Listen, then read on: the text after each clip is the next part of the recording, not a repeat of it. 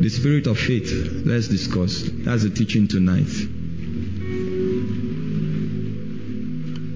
Your spirit opens to me the treasures of your word. I will forever seek your face. Your spirit opens to me the treasures of your word.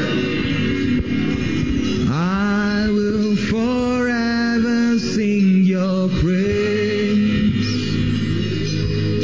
I will sing of the wonders of your grace. I will sing for joy. I will sing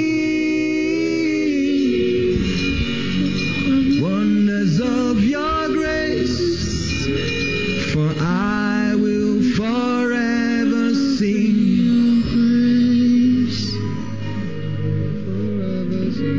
I will forever sing your praise. I will forever sing your praise. 2 Corinthians chapter 4 verse 13 to 14. The title of the teaching tonight is The Spirit of Faith.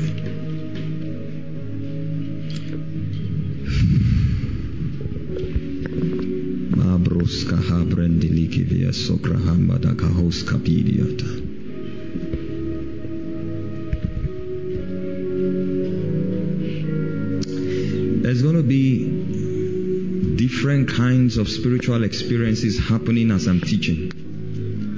There's already an anointing on several people here.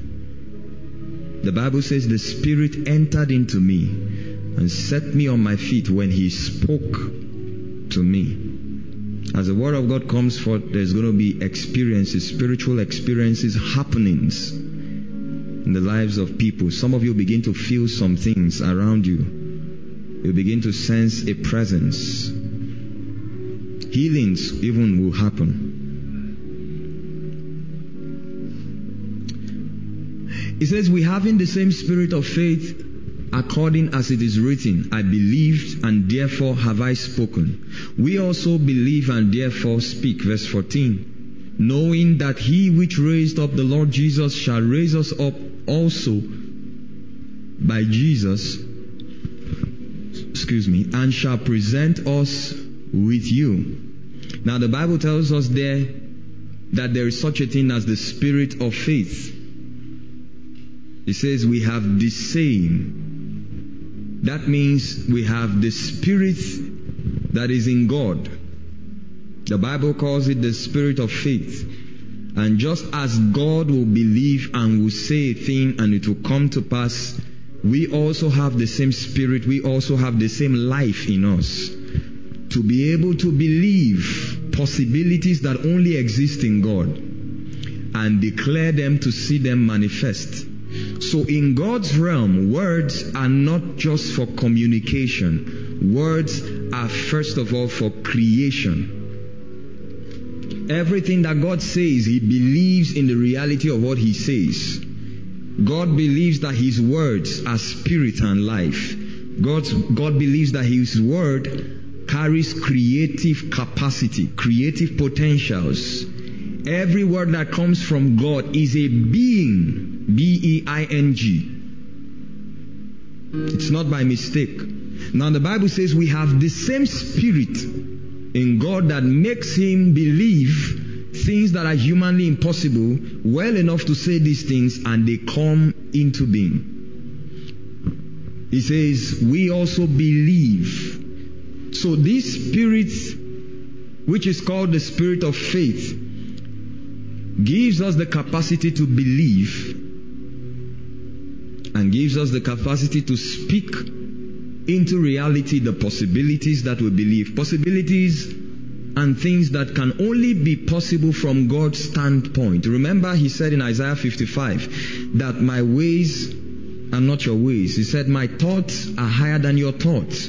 As high as the heavens are from the earth, there are several millions of kilometers from the earth's surface to the sun. And the Bible says that as high as the heavens are from the earth, so far are the ways of God from our ways. And in verse 10 it says, as the rain cometh down from heaven and return not until it has watered the earth to make it bring forth seed to the sower and bread to the eater. I'll teach on finances this year again, and I will examine that scripture. It says, so shall my word be that goeth forth out of your mouth, and shall not return to you void. It shall not return to me void. So when God says a thing, His word is a messenger. He sends it on an errand. The word that comes from the mouth of God not only comes to encourage you, it doesn't just come to reassure you. It comes to bring into fulfillment that which it was said. In other words, your reality is based on the creative power of God's word spoken to you per time. In other words, the word of God brings you into different seasons according to the will and the intentions of God for your life. The Bible says this happens by the spirit of faith. So when a man has that spirit, of course the spirit of faith is the Holy Spirit. So when a man has that spirit in him, all of a sudden an ability is triggered in him not to believe that there is anything called impossible. Like when I was sharing about the seed I sowed to God, I know somebody was saying, the next plan now is to give God 5. You understand? 5 with 6 zeros in front. That's the next plan. And then from there we'll keep going on and on till a time will come where we can give billions literally for the work of God. There's nothing there.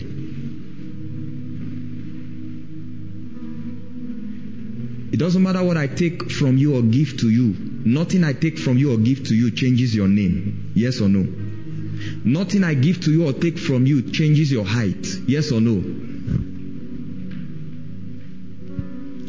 This is not the time to look for how to buy the latest car. It will come. And I told the workers, I'm not boasting, I just told them, if God doesn't bring a car to me this year, next year I will go and buy my car. With nobody under pressure. I want to show you this year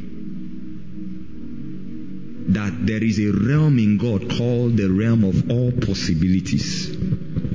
And when you tap into that website, that realm in God, you can veto every limitation that existed in your background. It's possible. The Bible says it happens by the infusion and the implant of the Spirit of faith. Psalm 62 verse 1 to 2. Let me show you something.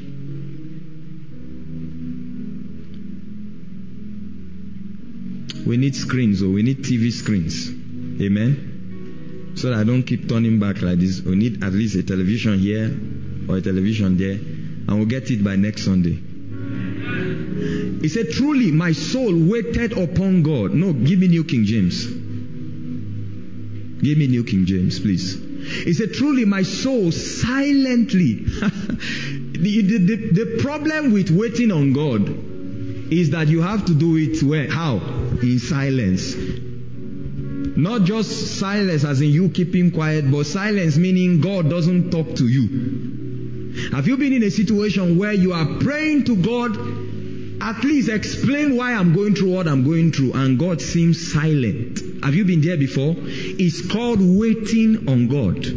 Tell your neighbor, waiting on God. In case you have not known what that kind of season is, I'm here to announce it to you and articulate it to you. Every time you are going through things you don't understand, and the more you talk to God, the more God is giving you. In our secondary school, we had a slang many years ago. When somebody calls you and you refuse to answer the person, we'll call it deaf jam. Say, you give me deaf jam. Say deaf jam. And that's the slang for it. If you call somebody and doesn't answer, you say, you did deaf jam me. When last did God deaf jam you?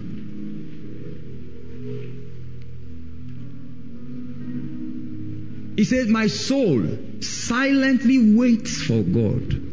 I'm not grumbling. I may not understand what is happening. I may have sown seeds. I may have prayed, fasted, done everything. I may have raised all kinds of sacrifice.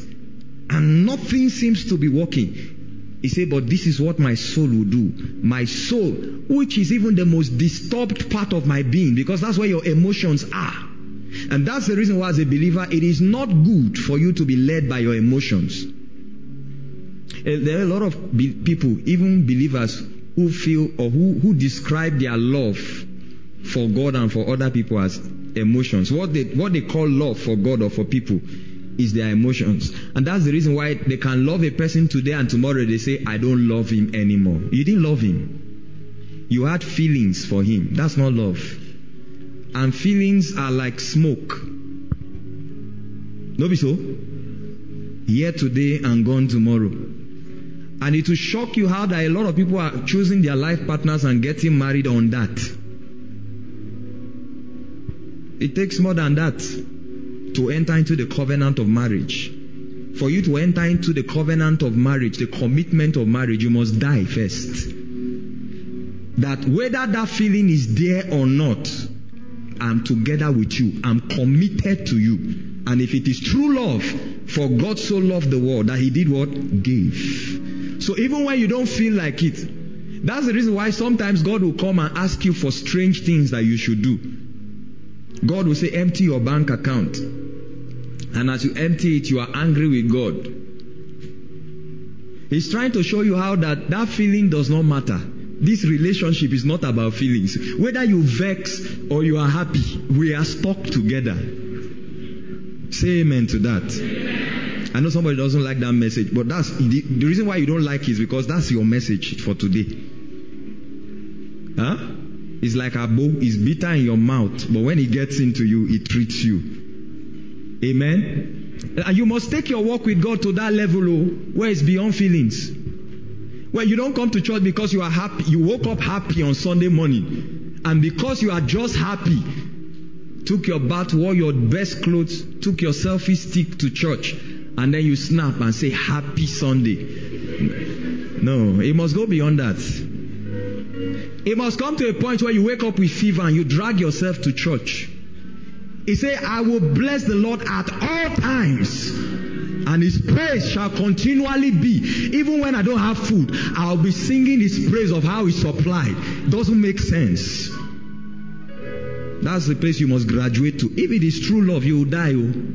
So the psalmist says, my soul silently waits for God. From him comes my salvation. Go to verse 2. That's my point of emphasis. He said, he only is my rock and my salvation. He only. For a man to make this statement, you must know that he's not just writing a poem. We are used to having plan A, plan B, plan C, plan D. Some people have up to plan F. No be so? Some ladies say amen. That's the reason why some ladies, God bless the ladies in this house, but you know some ladies who are not so godly like that. They can have 3 people coming to them for a relationship, and they will not say no to all. They'll just arrange them in their graph, so that in case this one misbehave or his family doesn't like me, I can. Why are you laughing now? Okay, let me forget that teaching. Somebody say, Apostle, we don't come again. Can't you just keep quiet on some things? He said, he only is my rock. When was the last time you came to a point where you made a decision in your life that outside God, nothing else, and anything God will not give me shouldn't come? Or anything God will not give me does not exist. If it exists, it doesn't exist in my space. He only is my rock. Not an uncle, not a godfather somewhere, not a connection here, not a connection there. He only is my rock.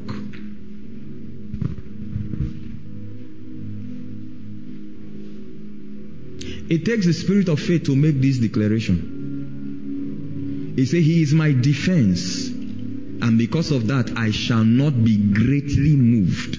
In other words, I shall not be moved. All I want to know is if God is on my side. As long as God is on my side, the Bible says in Romans 8:31, if God be for us, who can be? Come to a point, when the spirit of faith is operating in your life, you come to a point where it is all about God and nothing else.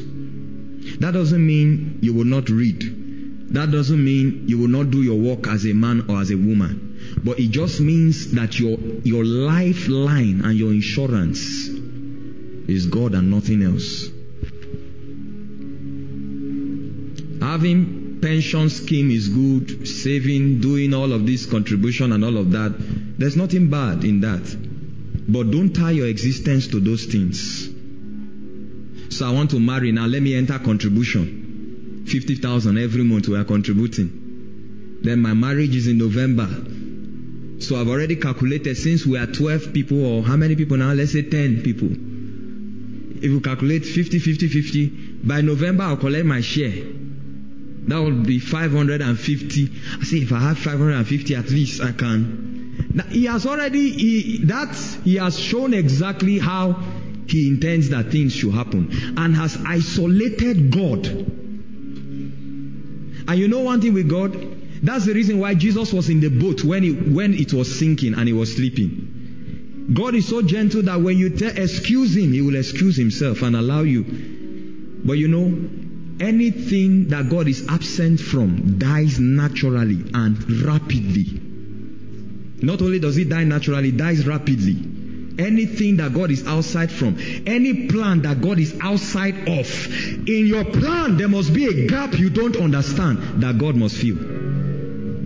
Or else, surrender it to God. The Bible says, casting all your cares on him, for he does what? He cares. You know, I like that scripture. I think that's 1 Peter chapter 5. Verse 6 and 7. Verse 6 says we should humble ourselves under the mighty hand of God, and he will exalt us. How do you humble yourself? Verse 7. It says by casting all your cares. So humility before God is not, yes sir, God bless you man. We can do all that with malice and envy in our heart. Humility before God is first prayer. Casting all your cares. Lord, I am nothing without you.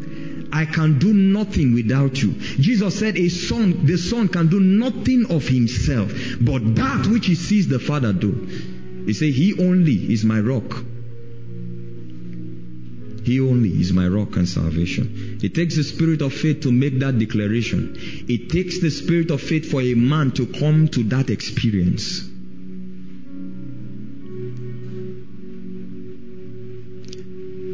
Very quickly, what does the spirit of faith do in our lives?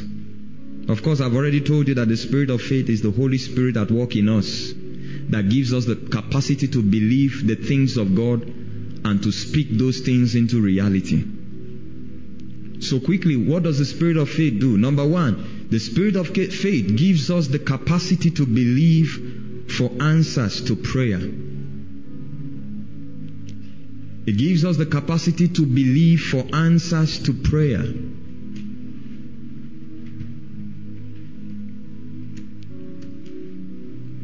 We must come to a place of conviction of the truth that God surely answers prayers.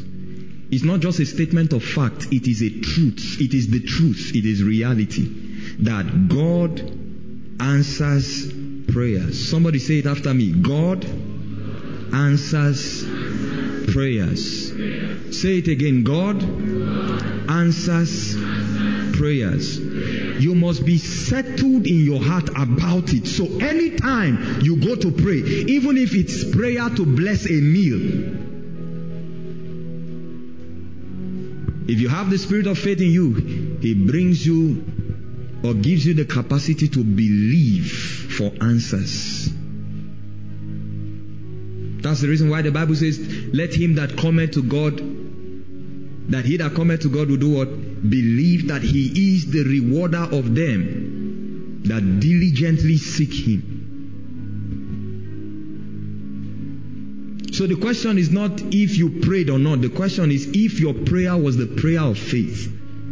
Mark 11:24. Hear what Jesus taught on faith.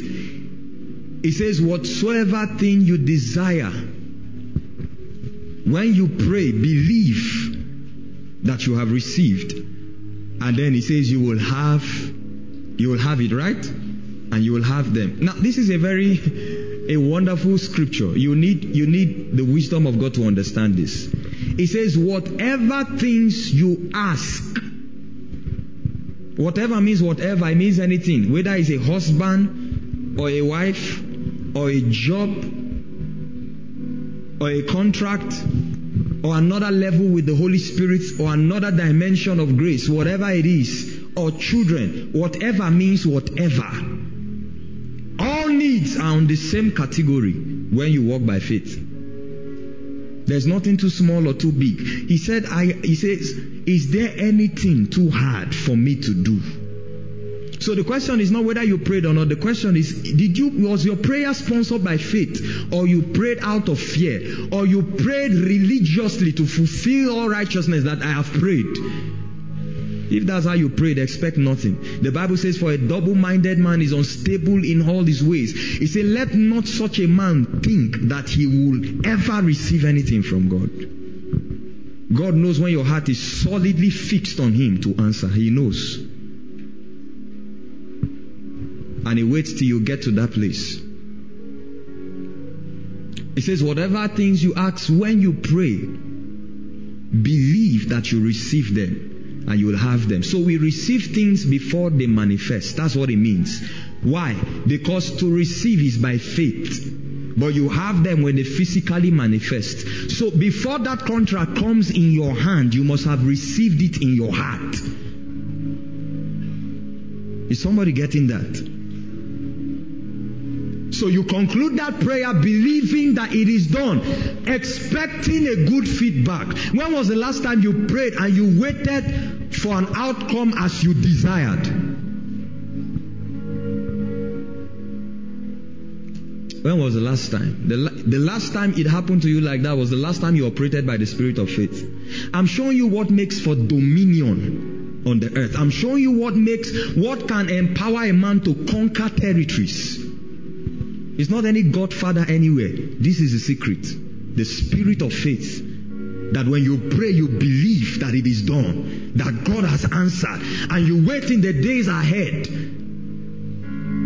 to see the result in your favor. And in case the result turns out to the negative, I told you here before that every time you are told no, don't get discouraged. No does not mean you will not get it.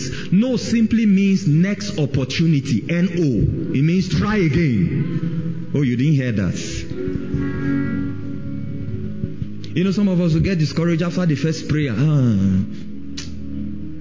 It just shows that you didn't pray by faith. 1 John 5 verse 14 to 15. Wonderful scripture. Now this is the confidence that we have in him, right? That we have in him. This confidence, this assurance is settled. And what is it? He said that if we ask anything according to his will, he hears us. So as long as your prayer was in line with the will of God. What does it mean to pray according to God's will? Jesus taught us how to pray in Matthew chapter 6. Keep this scripture here. It says, hallowed be thy name. Our Father in heaven, who art in heaven, hallowed be thy name. Thy kingdom come. The meaning of that prayer is prioritizing God first. So praying according to God's will means making God the first and the top priority of your prayer. So the last time you asked God for money, what did you ask him for it for? Or why did you ask him? Because God looks at your motive before he blesses. That's the reason why we feel some people are not supposed to be blessed. We call them money misrule. No, it may just be that in their ignorance, their motive keeps God at number one.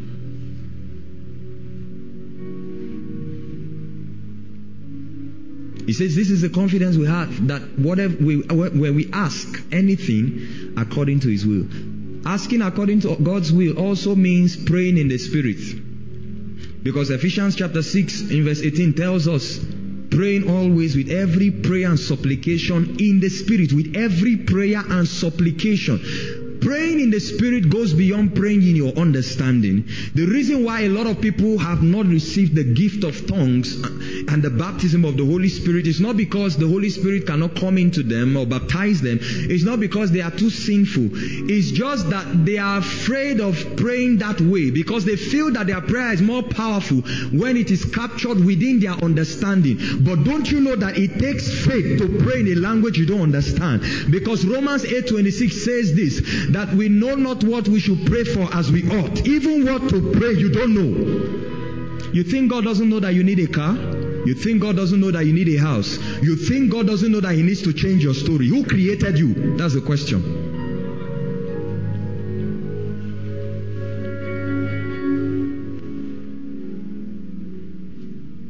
He says, but the Spirit helpeth our infirmities.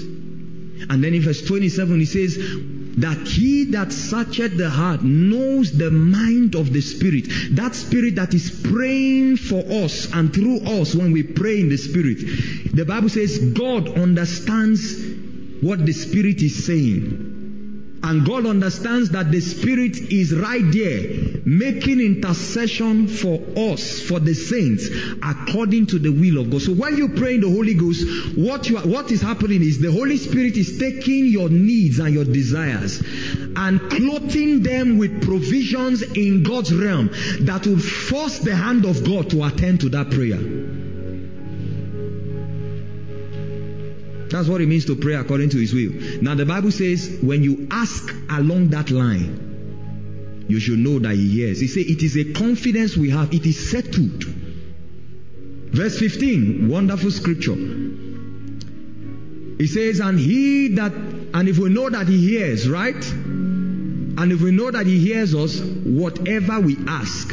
Now that we know that everything we ask He hears, He says we know, therefore, that we have the petitions that we have asked of Him. This is like a mathematical formula. Equation 1 and equation 2, right? Equation 1 is that whatever we ask according to His will, He hears. Equation 2 is that since we believe that whatever we have asked He has heard, then we must believe that in equation 2, whatever He has heard, that He will answer. So if we believe that He has heard us, then we must believe that we have our petitions complete. I call that the equation of faith. Or you can simply put it, the equation of answered prayers. If you believe that He has heard you, then you should believe that He has done what you have said. This is God we are talking about, the creator of the universe. Sometimes, you see, God never reduces or increases. He is the all-sufficient God. He sustains all and He is sustained by none. Nothing you take from Him will reduce Him. Nothing you add to Him will increase Him. Whether you fetch a gallon or a cup or a tanker or a well from an ocean remains an ocean. That's the God we serve. He reduces or increases in your mind according to your faith. That's the reason why what praise does in your prayer. That's the reason why God makes us incorporate praise and thanksgiving in our prayer. Because when you praise and thank Him, God suddenly is magnified before you. For you to see that that challenge is swallowed up in Him. And that becomes your ticket into the answers. Lord, you seem so far away, 1,000,000 miles or more, it seems today. I don't really know that verse. Lord, I put my trust in you just because you said. Please help me. Now this is my part of the song. I love this part. But I don't know what to say. I don't know where to start. But as you give the grace, even when I'm confused, this is what I will do. This is my action. I will sing. I will praise. Even in my darkest hour, through the sorrows and the you. I will sing, I will pray. Lift my hand, because your word is true. One more time, I will sing, I will sing, I will pray. Even in my darkest hour, through the sorrows and the pain, I may not understand what is around me, but I will sing, I will pray. Lift my hands to honor you, because your word is true. I will sing. He said, even in my darkest hour, even when I don't understand, I shall know that my prayer got to him. Who told you that there's a prince of Persia that can withhold your prayer? Please bring it down. Let me explain this to us. I didn't intend to go into this, but let me tell you something. You see, we must have understanding of scripture. We must contend for light.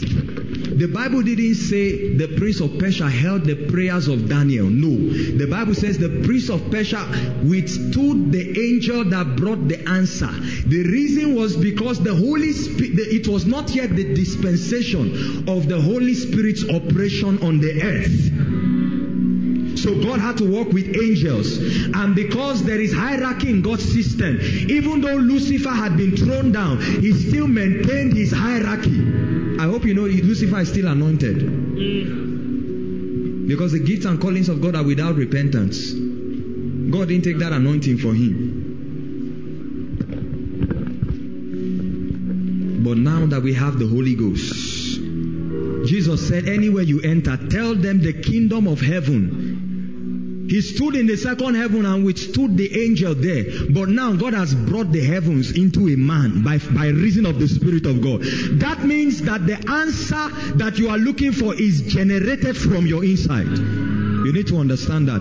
That's the reason why the Bible talks about speaking in an unknown tongue. It says, he that speaketh in an unknown tongue speaketh not to man but to God, for no one understands. But in the spirit realm, he speaketh mysteries. Those mysteries are keys into the realm of divine possibilities. So as you are praying in the spirit, what you are doing is you are releasing the answer of your prayer. How that you can sow and reap immediately is the technology of the kingdom. You have to believe it. That's why this life is a higher life. Pastor, God bless you. You're welcome, sir. Please give him my chair to sit down. This is the confidence we have. James chapter 5 verse 14 to 16. One more scripture and we are done with this point. The spirit of faith gives us the capacity to believe for answers to prayers. That is the reason. When you know that your prayers are definitely heard and will be answered, you keep staying at the place of prayer. It doesn't matter if you pray for 2 weeks and nothing seems to move. The Bible says if the cloud be filled with rain, they will empty themselves. So keep sowing. Keep building, keep investing. Is anyone among you sick? What should he do? Let him call for the elders of the church and let them pray. This is what they should do for a sick person. Say, let the elders of the church come together. Let them pray over him. Let them anoint him with oil in the name of the Lord. Good ritual. But look at verse 15. I'll show you something powerful there. Yet the Bible says this is what will bring his healing. It says, and the prayer of faith will save the sick. So what brought healing and salvation to that man is not the anointing oil. It's not the elders that came together. No. All that was a physical ritual. That's the reason why the ritual was threefold. Because 3 is the number of agreement, and God is a physical ritual so that our minds can understand and come into faith for his healing. It says, but this is what brings healing, the prayer of faith. And the Lord will raise him up. And if he has committed sins, he came for healing, but that prayer has capacity to bring forgiveness to his sins. Next verse. He said, confess your trespasses to one another and pray for one another that you may be healed. Let's read together from this point. 1 to go. The effective fervent prayer of a righteous man avails. Do you have it in Amplified? Amplified translation. He said the earnest, heartfelt, continued prayer. Continued. There are certain prayers you have to continue steadfastly in. There is a degree of thirst a man will have that a sip of water will not quench. Sometimes a sip can quench it. Sometimes a gulp can quench it. Sometimes it takes a cup of the same water. Sometimes it takes 2 cups. Sometimes it takes 2 cups of cold water. But it's the same water. That's how prayer is. Sometimes some issues will move based on the volume of the prayer. But it is faith that sponsors your steadfastness on it. You keep staying on it. You keep releasing prayers on it. Because you know that the Bible says this is the confidence we have in Him. That whatever means whatever. And somebody is not moving until the hand of God breaks out upon his life. Until the hand of God breaks out upon his family. Until the hand of God arises and crushes the altars of darkness around his community. That's the attitude that the spirit of faith sponsors. It says the earnest, heartfelt, continued prayer of a righteous man makes tremendous power. Makes tremendous power. Makes tremendous power. If you were never told before, let me tell you today that your prayer is so powerful. That's the reason why the only thing Satan wants to attack first is your prayer life.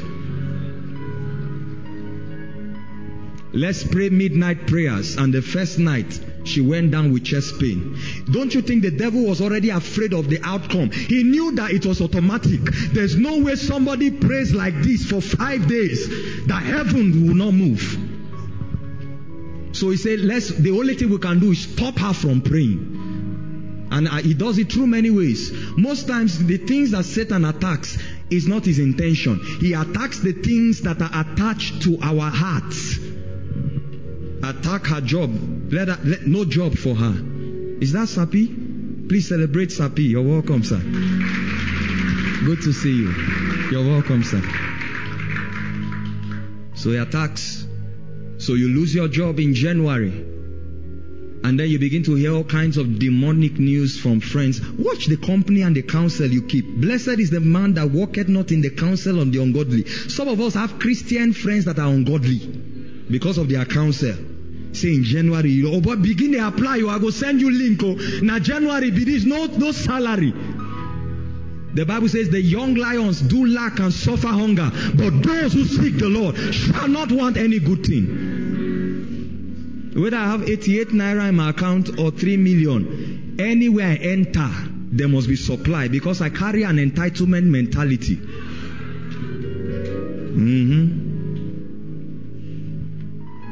If you think there is lack in your family, I will enter that family. It's about what you carry. I will enter that place where you call lack and bring out treasures. He said, I will give unto you treasures of darkness. That's where you know that your sister had money she was saving. There's a grace that sponsors it. And this grace comes from this understanding. If you hear me, say amen. Let's move on. Verse 2. Okay, Psalm 65 verse 2. One more on this point. If I stop on this point, it's okay. I want to show you a scripture. Psalm 65 verse 2. Give us a New King James. Can we read together on the screen? Or if you have your Bibles, at the count of 3. 1, 2, 3. O you who hear prayer, to you all flesh. Did he say to you all Christians? To you all Orthodox Christians? To you all pastors? To you who shall come? All flesh. All flesh means what? All flesh, including animals. So what you call their crying or their barking is prayer to God. He's so in the business of hearing the prayers of all flesh that everyone, including animals. What kind of God do we serve? All flesh, including a sinner. Yes, somebody may say, but the Bible says the prayer of a sinner is an abomination unto God. Give us verse 3, the same chapter. Let me show you. It says, iniquities prevail against me. As for our transgressions, you will provide atonement for them. In other words, it doesn't matter what I've done. I come because I know you know how to settle that thing. When last did you go to God like that? I know I misbehaved, I messed up, but forget that one. You tell the devil it's an inner matter, it's an inside matter, it's between me and God. Stop condemning yourself when you go. That's the reason why we pray and we don't see answers. One of the greatest generals of the previous century, by the name of William Branham, I was told something that shocked me. He moved mightily in the ministry of signs and wonders. One of the greatest prophets ever that has lived. Up till today, his picture is in the White House. Among pictures of president, his picture is there. As he was preaching, fire appeared literally. Even camera captured it. A man that moved in strange dimensions of the anointing. God had to take him because they began to worship him. And I was told that he never prayed and fasted more than 3 days all through his life. Okay, you are already on 30 days now, but you are day 27.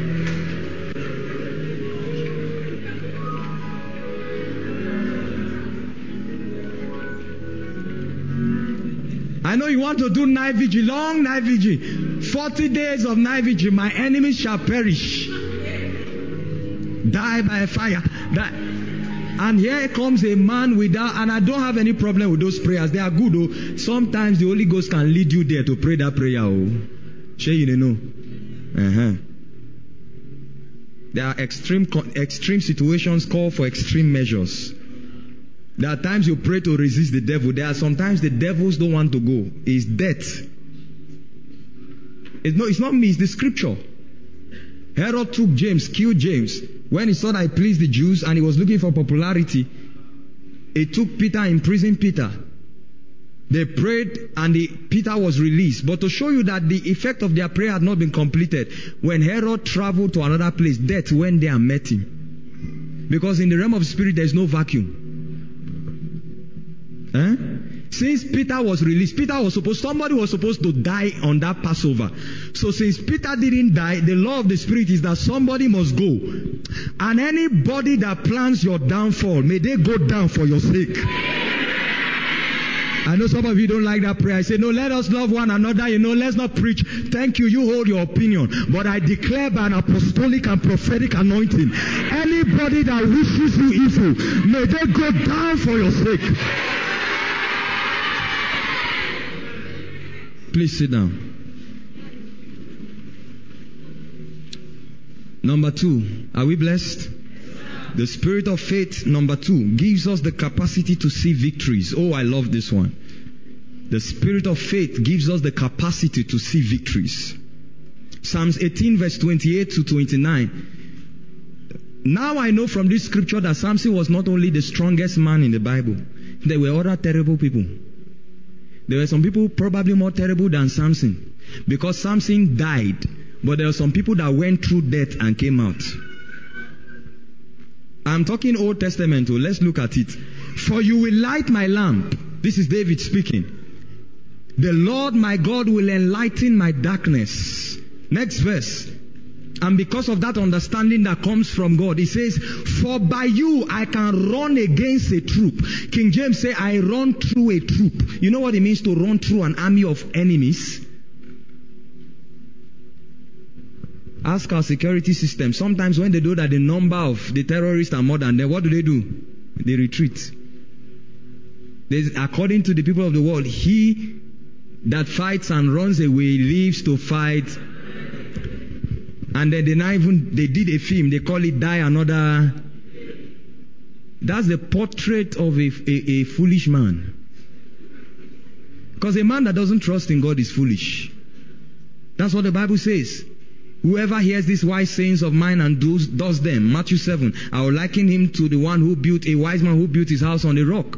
And the Bible says the rain came and beat on the house and the wind blew on it, but it didn't shake because it was founded on the rock. Say, but whoever hears these sayings of man does not do them, I'll liken him to a foolish man who builds his house on sand. And when the rain came and beat on the house and the winds blew on it, what happened? So if you don't trust in God, you are foolish. That's just it. For by you I run against a troop. What was Samson's prayer? He said, let me die with my enemies. David said, Nalayo, I'm running through. By you I run through a troop. Just to show you that revelation he had, he translated and birthed into other men and made them mighty men. The Bible spoke of the mighty men of David. One of them, he says, he held a spear and killed 800 men. How can one man kill 800 people? This is the revelation. For by you I run against a troop. So one man can arise with God and silence witchcraft in his village. Shut down witchcraft. It's possible. Don't say it's not. And then you'll prosper as though Satan is not there. You know, when they are constructing road, they tie tape around some place. They say, diversion, leave this place. Especially when they have put the quota. Just in case you are wise, you can drive through. That's the reason why they just tie tape there. If you think you are wise, drive inside. That's how a man can so rise with God, and the witches around his community or his family will hold a meeting and say, if we like ourselves and this coven, isolate yourself from that person. It says, by my God I can leap over a wall. Not a fence, a wall. Walls of those days, remember the wall of Jericho? It was thicker than this house. He didn't say I climbed a fence. He said, by you I can leap over.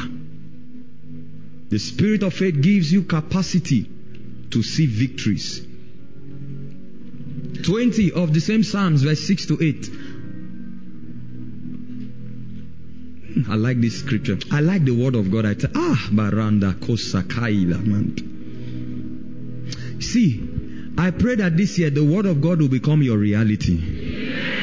You know, the reason why it's difficult for me to stay discouraged and it's difficult for me to quit is because every time I'm faced with a situation and just when I'm about to give up, more than 2 scriptures just come showing me the other side. Anything I give up on, that means there's no scripture to support the hand of God overriding it. We are building. Can I finish this thing? Money will finish and leave me. That's the fear, isn't it? The Bible says the hands of Jonathan that started this work will complete it. He who has begun a good work in you is able. Except there's no provision in God's word for that thing, I can give up. But as long as there is, we die here. He said, now I know that the Lord saves his anointed. Now I know. It's a conviction. It's solid. I know it. I settled. It's not something I'm still trying to believe. It's settled in my heart. That what? That the Lord saves. That means it doesn't matter the battles. As long as that person is anointed, he's coming out a victor. You will sing the victor song this year. That's why I say, touch not my prophets and touch not my anointed and do my what? Prophets. The question is, are you anointed? Put your hands on your chest and say, I am anointed. Yes.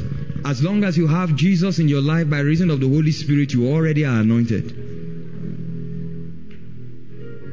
He said, now I know that the Lord saves his anointed. He will answer him from his holy heaven with the saving strength of his right hand.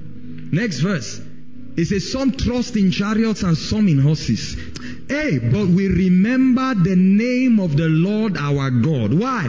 Proverbs 18 verse 10. The name of the Lord is like a strong tower. The righteous runs into it. That's the reason why you don't need to shout Jesus when they come to attack you. No. The name has become your address. The Bible didn't say at the mention of the name Jesus. It said at the name. When you are saved, the name is a seal over you. It becomes your address. When you walk around, the name is working. So you don't need to say Jesus. When they visit you, they can see it written on you. Is a seal. Oh, you didn't get this revelation. I'm telling you. That me, I woke up and said, Jesus, I don't know which year. I don't always have bad dreams. Maybe if I have once in 6 months. And God punished the devil the day I have that bad dream. Amen. My own policy is once I wake up from a nightmare, Satan go here and that night too. I invoke everything, fire, thunder, for disturbing my sleep. In fact, I'm not sleeping again. Let's do vigil. Share you want to. Amen. No, that's the kind of, you must, the Bible says the kingdom of heaven of God suffereth what? Violence. You must be aggressive sometimes. No chicken-heartedness. No. You tell the devil, if you touch me, I crush you. No two ways about it. Sir Apostle, but you don't know the village, which is in my village, or you don't know where I came from. The Bible says the earth is the Lord's and the fullness thereof. Of course, I'm not saying go into a battle anyhow. I'm showing you the understanding that sponsors victory. It says some trust in chariots and some in horses, but we will remember the name of the Lord our God. Verse 8. As a result of verse 7, look at verse 8. He said, those who trusted in chariots and horses, they trusted in military, police escort, security, connection. My uncle works in Dangote. My father's cousin is working in Boa Cement. How will you get the job? Don't worry, I know somebody that knows the HR. The Bible says those who trust in chariots and horses, this is what happens to them. He said they bowed down. You know why they bowed down? Because in those days you had to bow down to an idol. And before God, anything you trust in apart from God is an idol to you. The Bible says they bowed down to those idols, but what happened? They fell. He said, but we refuse to bow down to the systems of men, and we remain standing. That's what it means. Shadrach, Meshach, and Abednego told the king, he said, "Oh Nebuchadnezzar, we are not careful to answer you in this matter. The Lord we serve will deliver us. But in case he doesn't deliver us, we are not bowing. So you can go to hell." That's the meaning of what they said. And the hell was not far. Look at it there. And guess who was standing at the end of the day? They were the ones. They were thrown into the fire. But when Nebuchadnezzar looked, he saw 4 men standing and walking around. How do you throw people bound hand and foot into a furnace and you look and see them standing? Who loosed the chains?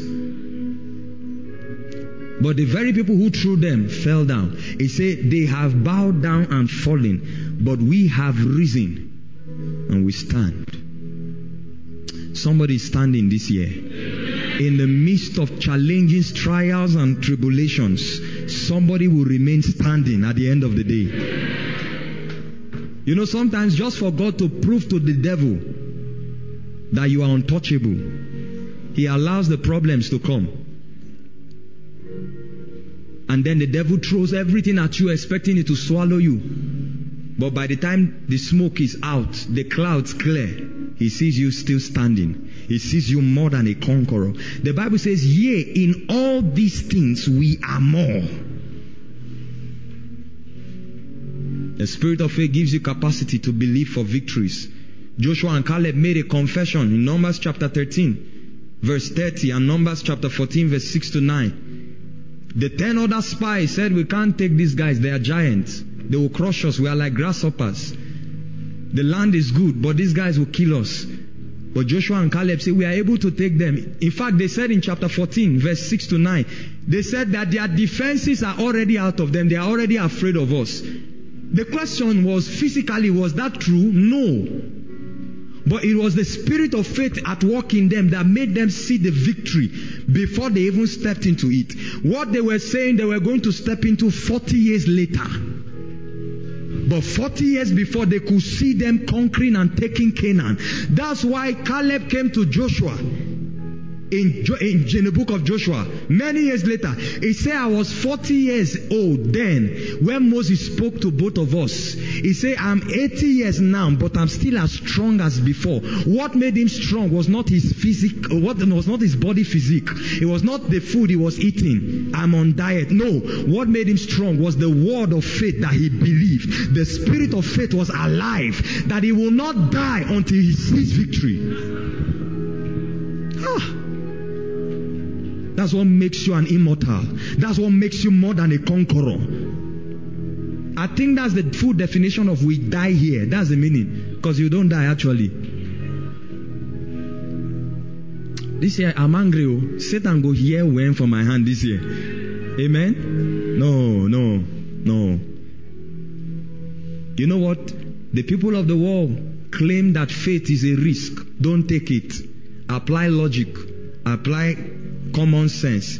When you say faith, they say, no, common sense. Wisdom is profitable. And by wisdom, they are saying common sense. The people of the world say faith is a risk. But in the kingdom, faith is not a risk. Faith is the victory.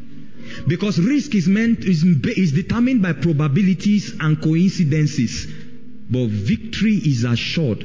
It is settled. The Bible says, from the foundation of the world was the Lamb slain. Your redemption, your victory, and your triumph was sealed before God created the earth.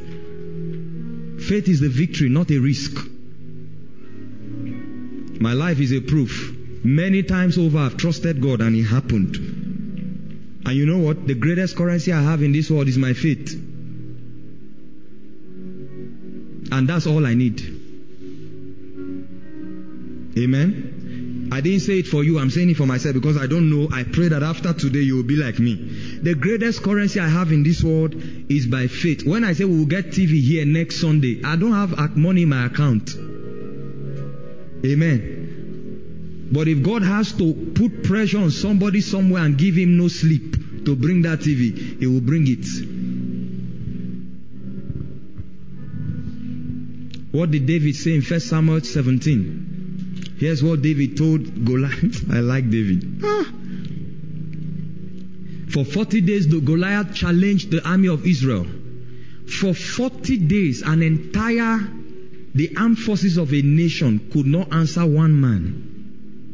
That's to show you that they had measured all their defense capacity, their ammunitions, their men, their military strength, their ground troop, and they knew that nobody could challenge Goliath. So for 40 days, what kind of escapade is that? Just like this coup that is happening in these two West African nations. ECOWAS now is begging them. For 40 days. But when David came to Goliath, he told him, he said, you come against me with spear, sword, and javelin, but I come against you in the name of the Lord God of Israel that you have defied. And he said, to teach you a lesson, I will cut off your head and give your body to the birds of the air. Where was he going to get the sword? David only had a sling and a stone. Goliath was one that had the sword. But David was telling him, that sword you brought it for your death. All the weapons for your sacrifice, you brought it with you. You know, just the way Abraham told Isaac. Isaac said, the fire is here, the wood is here. Where is the lamb? He didn't know that it was a sacrifice coming. So David told Goliath, you are the sacrifice, or you just brought all the implement. You made it easy for us. You brought everything. You stand before a giant of about 9 feet. It has to be by another spirit. That's the reason why faith is not wish. Faith is actually a reality that is born. I will explain to you before we pray. Your spirit possesses you and makes you believe things that are beyond you. And people look at you as a madman. You have 100,000 and you say you are going to build. You have 100,000 in your account. You want to build 2-bedroom. People begin to give you all kinds of advices. And you step out, they say this guy, they crazy. I told you 2 Sundays ago. I say if you are crazy about God, it's called faith. But if you are crazy about anything else but God, you dey craze. I hope it's not a derogatory statement. You know, we have a lot of brethren here. So this kind of pastor that is talking like this. If you are crazy about God, it's faith. That's what we call it, faith. It's not faith until you have done some crazy things, some mad things. I had a pastor one time in another country said they wanted to get a permanent site or something like that. He was working as a manager in a company, and he told God, Lord, this year, the first 6 months, all my salary is going to you. And in addition to all that, he kept giving God. In addition, he gave many of his valuable properties till he had no mattress. He was sleeping on the ground. He put his few months old baby on his chest, and he slept on the ground. And they have one of the largest auditoriums in South Africa. You are looking at me, That's how to rise in the kingdom. The last time you did a crazy thing, holding on to your conviction about God, was the last time you walked by faith. And it was the last time you saw results.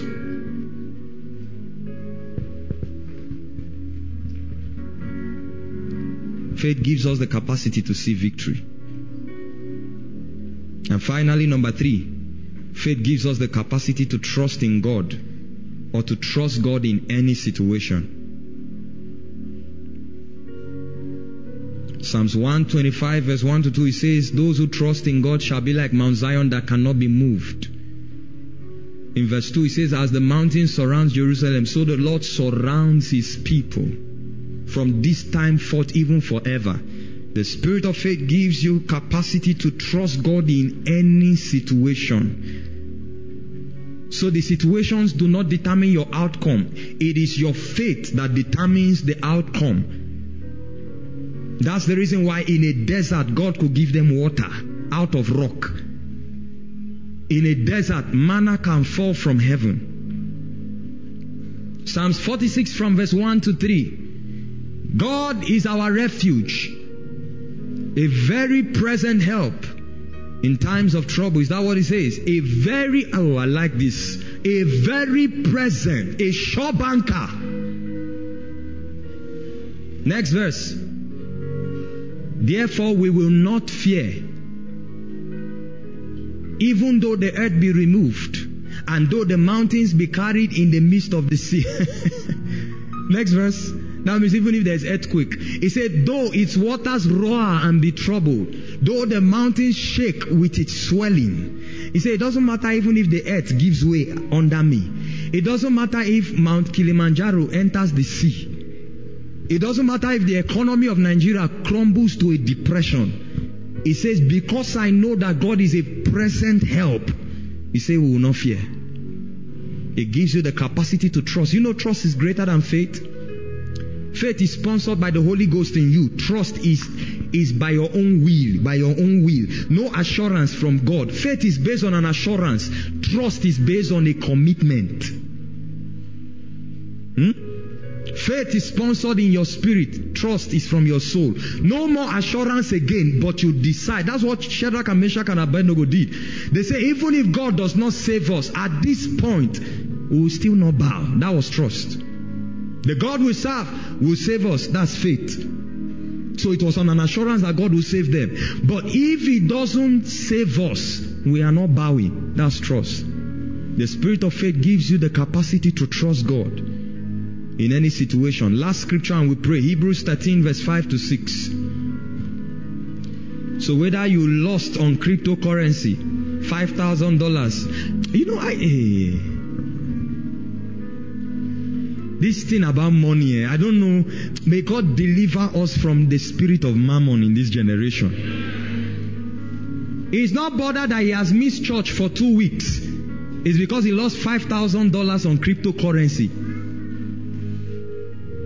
Meanwhile, God is seeing somebody that will move in millions of dollars. So I just lost my job. How will I feed my family? Were you the one feeding them at first?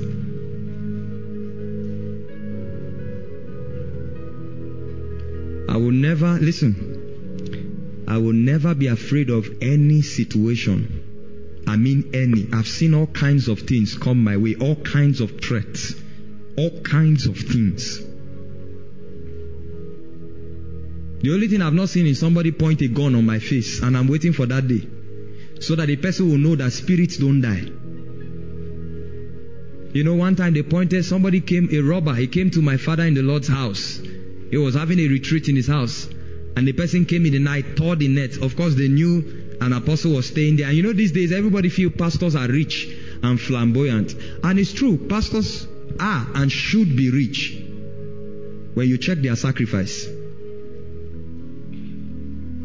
Amen? It's not everybody that can do what they do. That's the reason why it looks like they are the only ones flying jets. And I'm not siding those who are corrupt, stealing church money. Okay? Because I don't take church money at all. But it is not a crime for a pastor to prosper. No. And in case you don't know, I believe in it. Very well. You wait until I buy a car. You will see the car. Don't worry. You know, there's a car now they use for taxi here now. And I told one of my brothers 2 days ago, I say, it means that anybody that has that kind of car, your car is now a... You said it, oh, I didn't. You were saving to get to 1 million. How much is it?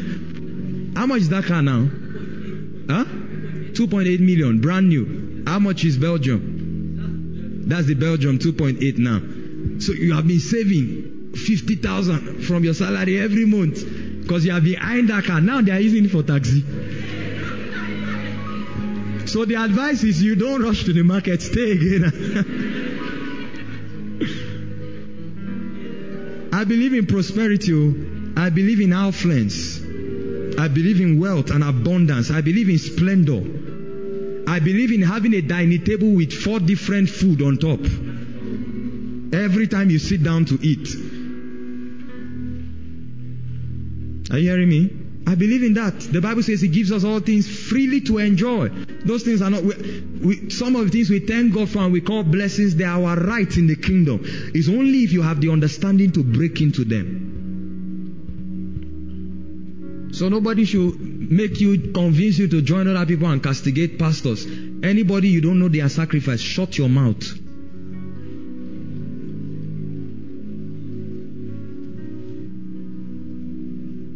Amen? Where was I before I entered that? Oh, sorry, I said shut your mouth. Amen? Let's close now. Hebrews 13:5-6. Let your conduct be without covetousness. Be content with such things as you have. For He Himself, this is God now, He Himself has said, I will never leave you nor forsake you. Next verse.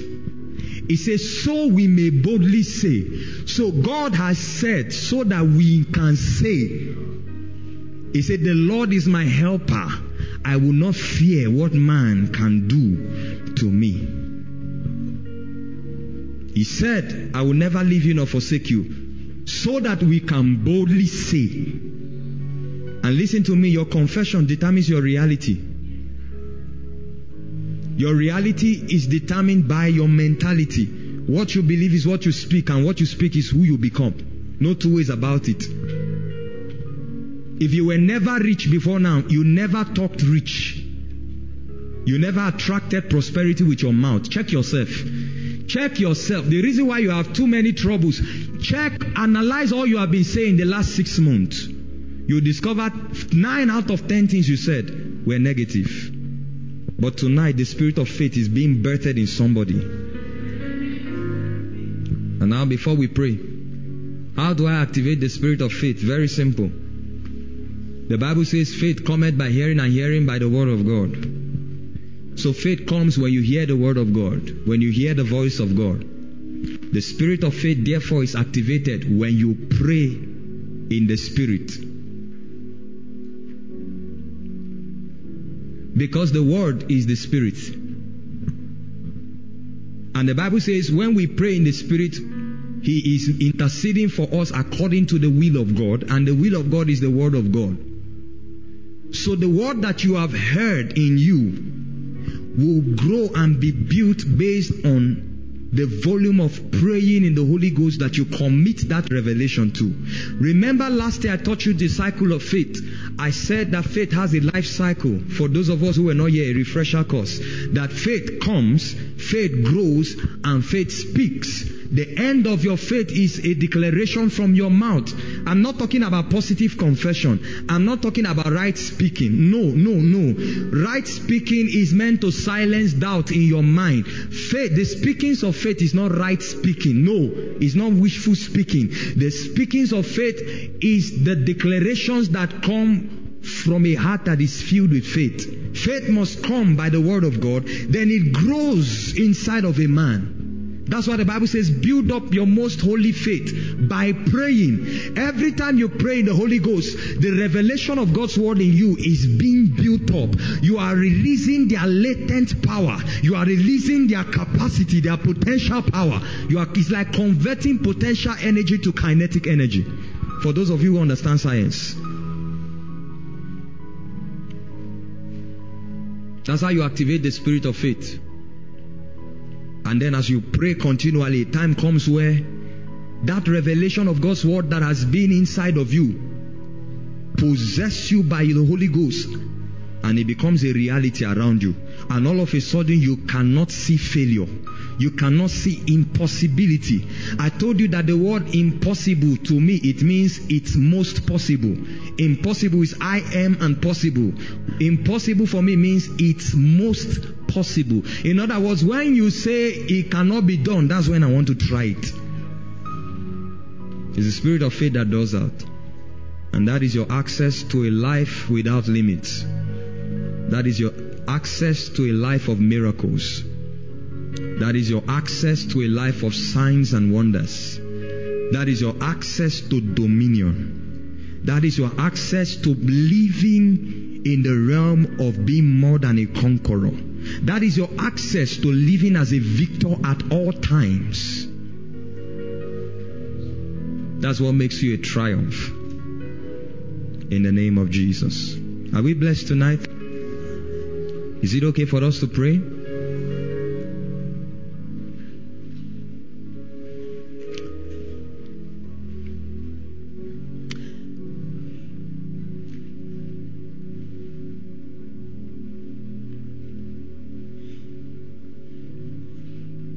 Give me Hebrews chapter 2, verse 4. I'm done with my message now. I want to pray. And then we'll be done in the next 15 minutes.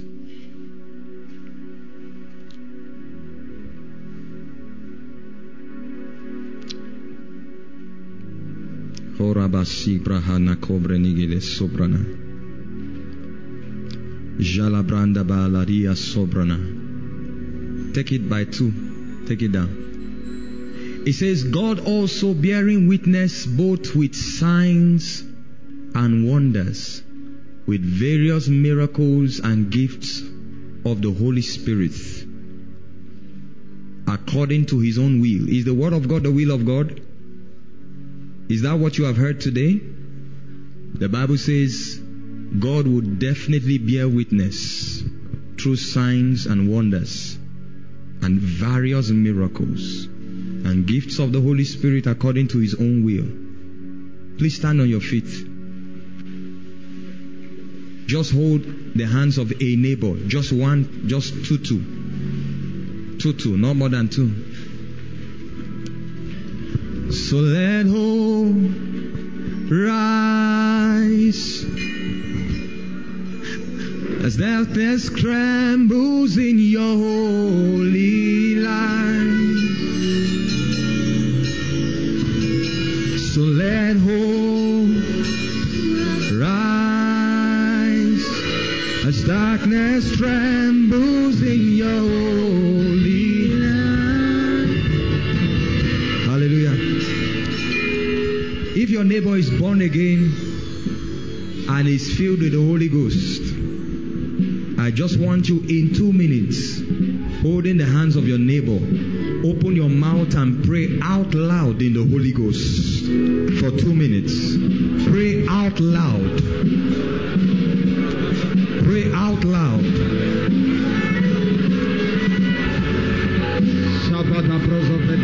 Pray out loud.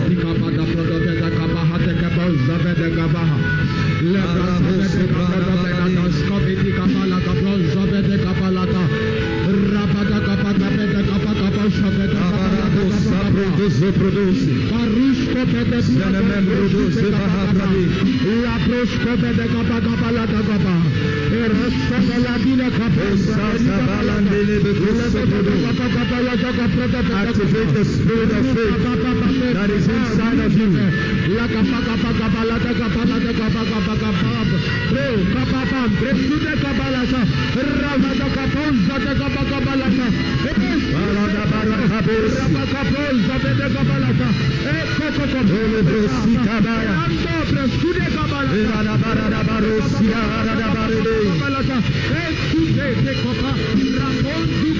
Let the walls of Jericho crumble.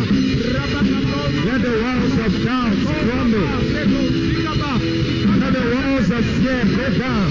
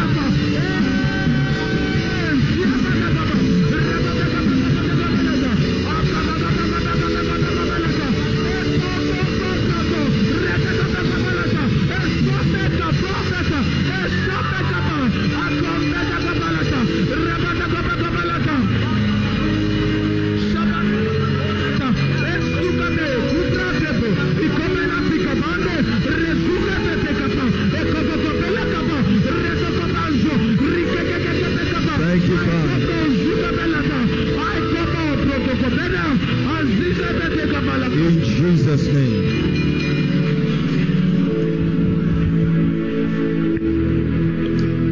Now you can leave your neighbor's hands.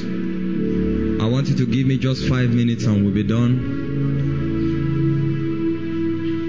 But I want to make prayers tonight, and the power of God will break out in this place. There are some people that the hand of God will come on today. But I want to pray for a few cases and we'll be done tonight.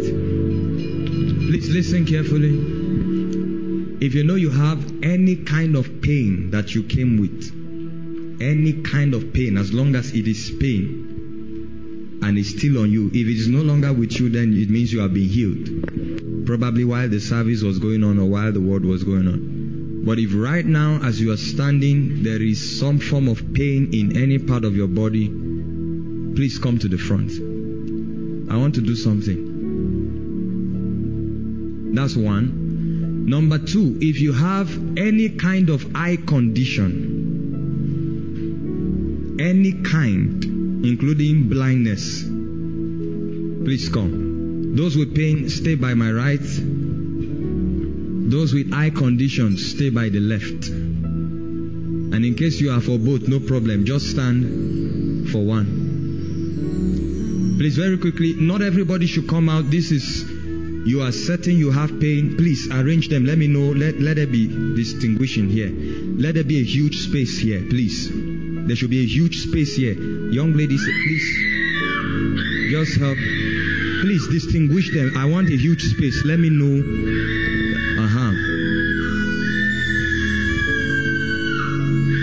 There's an anointing here for miracles. Tonight I'm going to pray. Some of you will carry that anointing for miracles before you leave here. It's going to come upon you mightily. I thought I'd hear a big amen.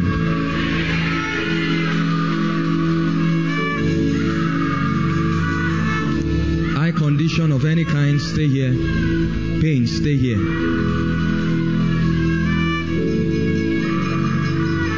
Now listen. Just listen. I just spoke about the spirit of faith, right? I told you that one of the things it does is it gives us capacity to believe for answers. Isn't it? Eye conditions here. My dear, come. Okay, is that Dorcas? Do you have an eye condition? Okay. All of you here have pains, right? All right. Now watch what will happen. Watch a miracle now. Make sure you are not distracted, okay? How many of you believe God is going to heal you now? All right? Now the healing is going to be very simple. I just want you to say what I say, okay? Repeat it after me, and then we'll check where the pain is. All right? Where's your pain, sir? There. You can feel it right now. All right. Where's your pain? Your lower abdomen. In fact, God told me to rebuke the spirit that causes fibroid. I'm going to do it today. Anybody that was diagnosed of fibroid today, after today, go and get a test. Go and get a scan. The Bible says God bears witness with signs and wonders. All of you, I want you to just repeat after me, okay? Forget about your pain for a moment. Focus on me. Focus on God, okay? Say after me, in the name of Jesus. Father, thank you for healing me. Thank you because pain ceases to exist in my life. Thank you because I am healed. I receive my healing in Jesus' name. Amen. The Bible says the prayer of faith shall do what? Save the sick. Now I want you to check yourself, all of you. Open your eyes and check yourself. You people with pain, check the place where the pain was and confirm very quickly. Check where the pain was. Palpate wherever. If possible, do what you couldn't do before. Once we get your testimony, let us know. Those of you with eye condition, what's wrong with your eyes, sir? Come. You're standing for your sister. She has eye condition. Yes, Daddy.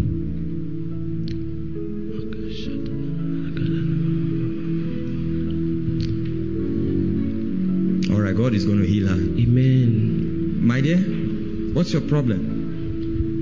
I use glasses. Bring the glasses. Come with your glasses. Yes. Do we have healings already? Yes. Which one? Which of them? Just give me like 2 or 3. God's time. Where was the pain? On your elbows. Yes, sir. And where is it now? I'm not feeling it any longer. Flex it, let's see. Stretch it. My dear, where was your pain? My leg. Your leg, where? Which one of them? Left leg. That one. What was wrong? Is it your finger, your toe? Where? It was swelling. It was swollen. Yes. It was swollen. Yes. And you couldn't match it. No, I can match it. Okay, how is it now? It's still there. It's still there? Yes. Okay, come. What toe is that? Or what leg is that? Your left leg? I want you to touch my left leg. Wait, examine the leg. Let's see. Remove it. Now, this leg, the swelling is going to go down now.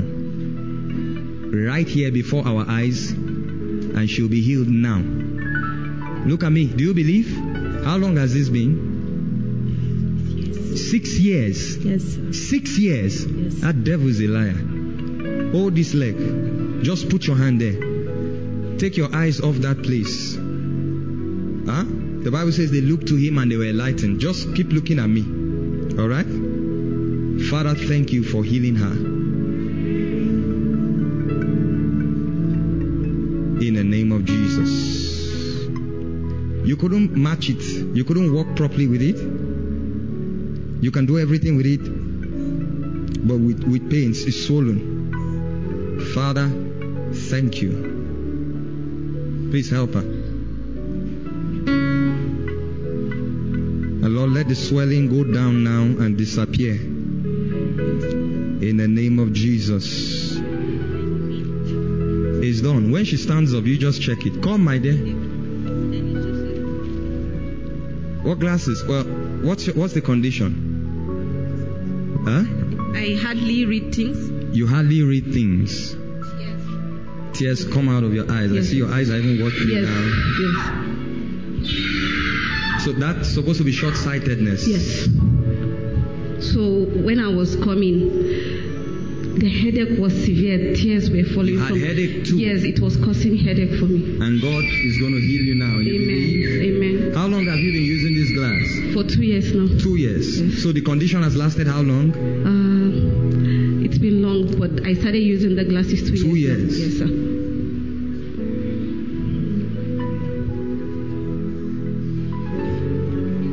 So if God heals you now, what will you do with these glasses? I will discard it. You discard it? Yes, sir. Okay.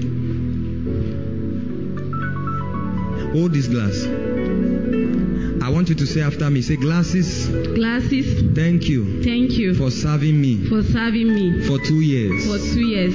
You've been a good servant. You've been a good servant. But I no longer need your help. I no longer need your help. Your services are no longer required. Your services are no longer required. Give me the glass. Huh? Close your eyes. Father, thank you.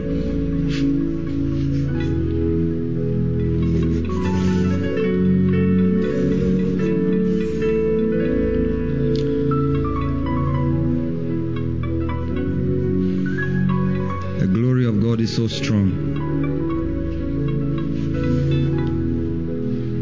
Now I'm just going to pray for all of you. The power of God is everywhere here. But I just need to do an experiment so that you can see. And know that because of the spirit of faith at work in you, this that you have seen, you can do even in a greater measure. How many of you believe that? Miracles will become normal. Huh? So, it's done. Huh? Now open your eyes. You said you couldn't read without the glasses. Yes. Where's our Bible? Because if I give my Bible, you know they can do all kinds of things. They can say all kinds of things. His Bible is this and that. Let me see the fonts. They are very small. See, they are very small fonts, okay? Couldn't read without glasses for 2 years. I want you to watch what happens now. I want you to read from this place. What is this? 21. Could you read like this before? Not really. Don't worry, don't strain. Just look at it. It's done already. You are healed, okay? Read. To the chief musician, a psalm of David. The Go king on. shall joy in the strength. see, even me that is standing here, the fonts are small. Now, my dear, look, watch this. If you had ever strained your eyes like this, was it possible that tears will come out of your eyes? Yes. And now? There's no tears.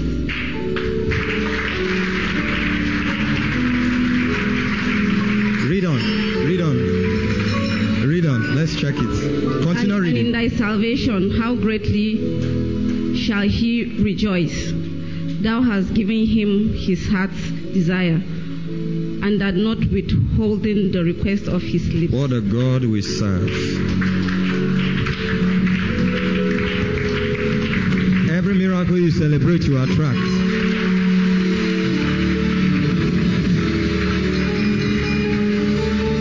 Amen. Now, you said you discard it, so you can discard it. All right? Amen. Thank God you. heals you completely. What's your name? Sarah. Sarah. Yes, sir. You're healed. Amen. Perfected. Celebrate the Lord. All of you with eye conditions, put your hand there. Here comes the glory of the Lord, sweeping in this room.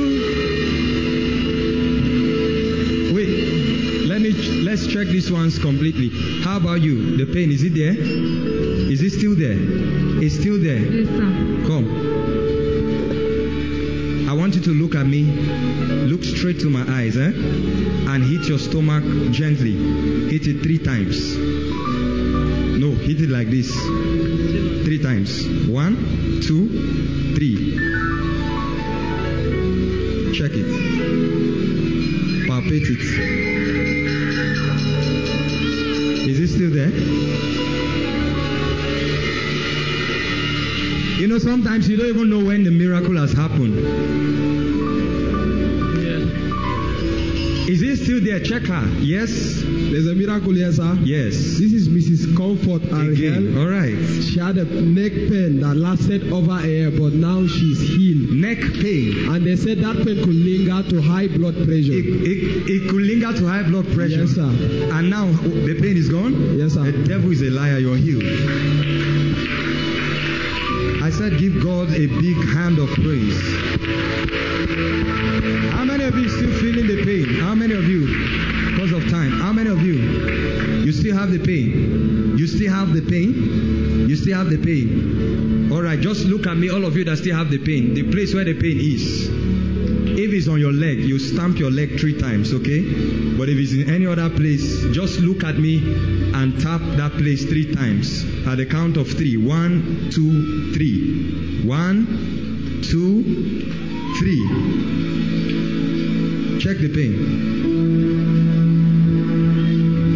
Once you notice they are healed, just tell me.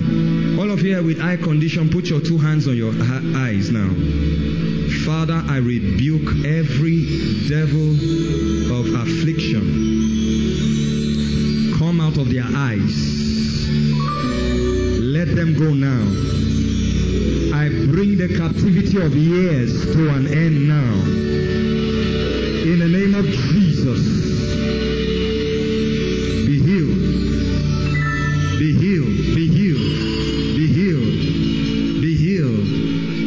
Be healed. Be healed. Be healed. Oh, I sense the power of God very strong. There are people God is touching now. To receive glory, honor, and power. For thou hast created all things are for thy pleasure. They are and were created. Yes. Sir, who still has the pain?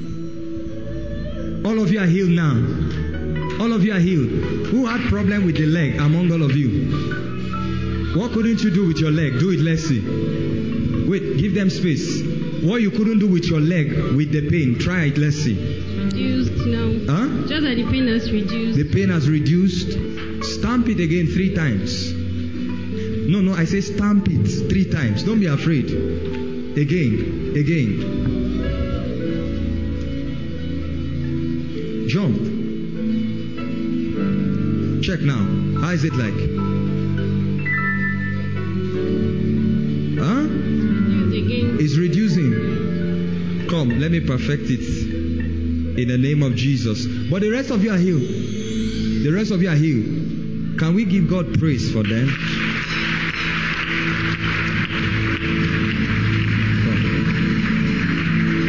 Father, thank you for healing.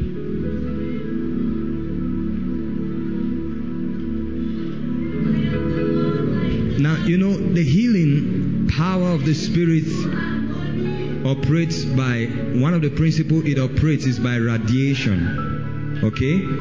You know, heat can be radiated from one place to another. Now, I'm not going to touch her, but the healing power will enter into her by that principle.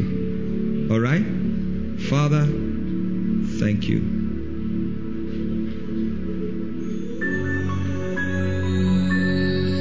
Heal her completely.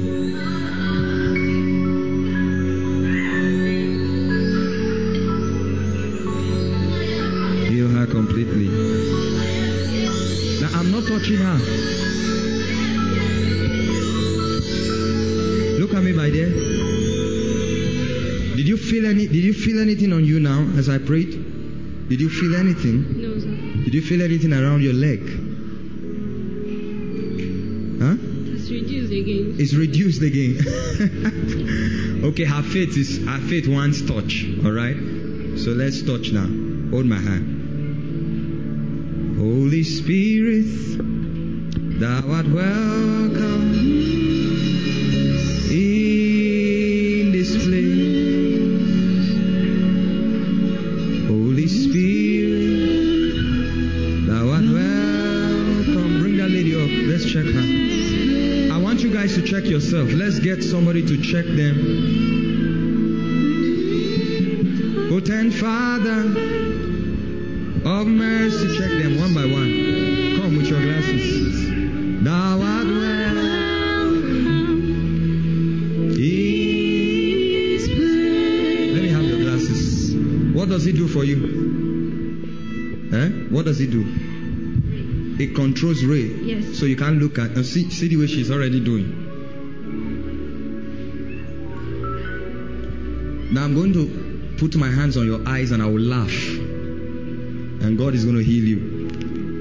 Amen. So it's not even about in Jesus' name. The spirit of faith is at work. Come closer.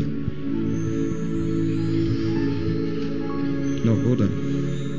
Of mercy and grace, thou art welcome in this.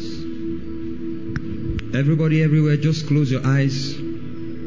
I see the Lord touching 7 people right now. They will come under a heavy and an intense anointing. And the Lord says that anointing is for the ministry of signs and wonders. There are 7 of them I'm seeing, but there could be more. But the Holy Ghost is touching them right now. Father, thank you. Thank you.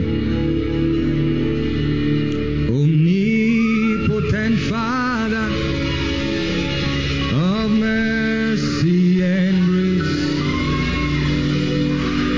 thou art welcome. Receive that anointing for signs and wonders. Your life will become a sign and a wonder.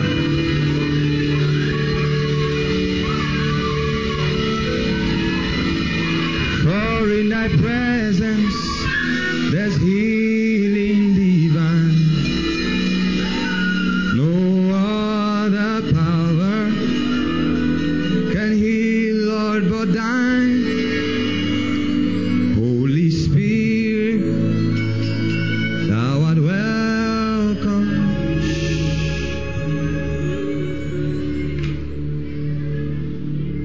ushers to bring to me the 3 young men I'm seeing that the hand of God is coming mightily on. In fact, one of them will be prophesying now. I see 3 young men. Bring them for me, because the hand of God will come on men mightily. And one of them will break into the spirit of prophecy now. It will happen right now at the count of 3. 1, 2.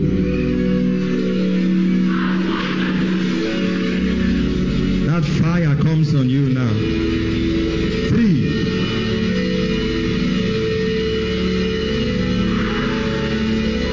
Omnipotent Father of mercy and grace, thou art welcome. Just give them there. In this place.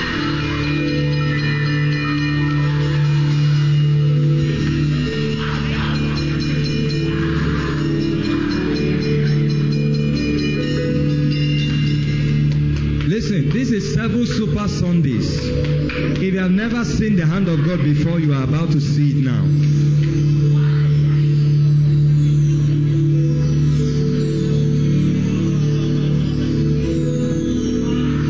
All the glory of your presence be your temple. Give you reverence.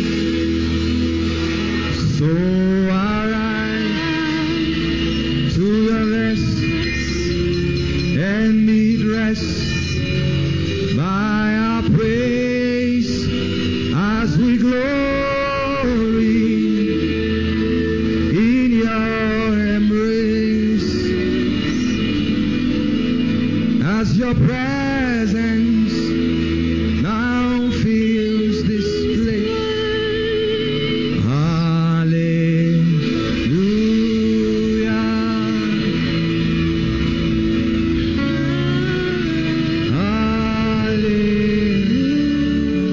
Just the strings. There's a reason why I'm standing here.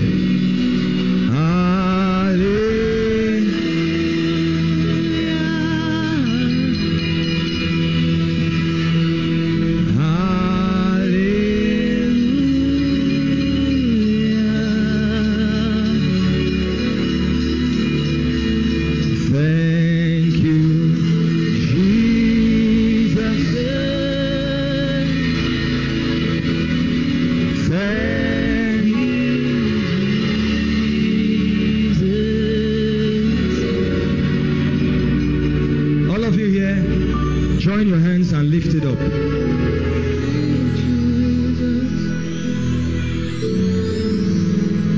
Just softly.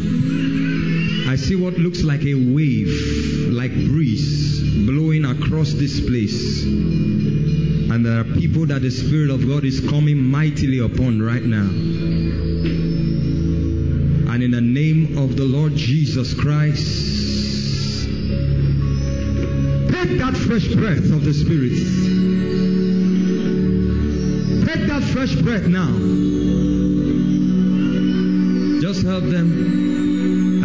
I saw like a cloud over this place. That's why I came here.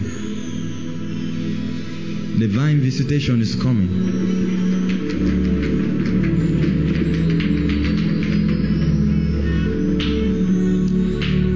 Now, my dear, come, let me pray for you. So you couldn't look at light, right? All right? Okay. God is going to heal you now. Do you believe? Hold this mic for me. Watch this. Just hold. Close your eyes.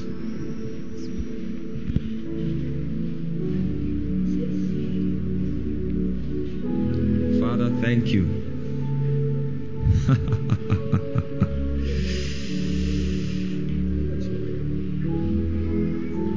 Thank you. I said I was going to laugh and she'll be healed, right? So that you know that this is an activity of the Spirit. It's not how loud you shout to Jesus or how small. Jesus went to the house of Peter, and his mother, who was to serve them lunch, was tired.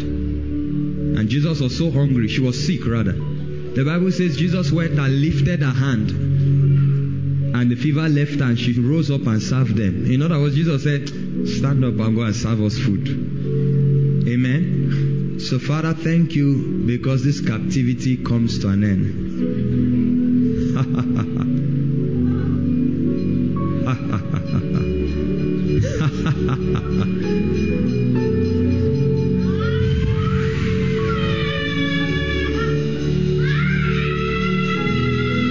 Just help them. The power of God is everywhere.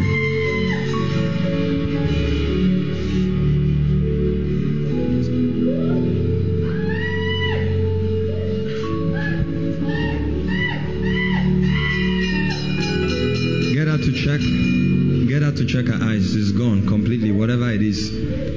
Check. Let her look at the light and the tears will no longer come down again. No, don't worry. Don't clean your eyes again. Okay? Open your eyes now. Alright? Open your eyes. Now I want you to look at the light. Look at the light. Look at it. You saw when she came out there, she was because of the light. No, don't touch it. Don't worry. You're healed. Okay? Look at it. It's over forever. In the name of Jesus. Yes. Any healings here? Yes. This sister Comfort Zakaria. She has been having this eye condition that lasted since her JS1. That's about 8 years now, and she's healed. She could not read without glasses. You tested and she's healed completely now. She said she could not look at light steady for a minute. But you're looking at it now.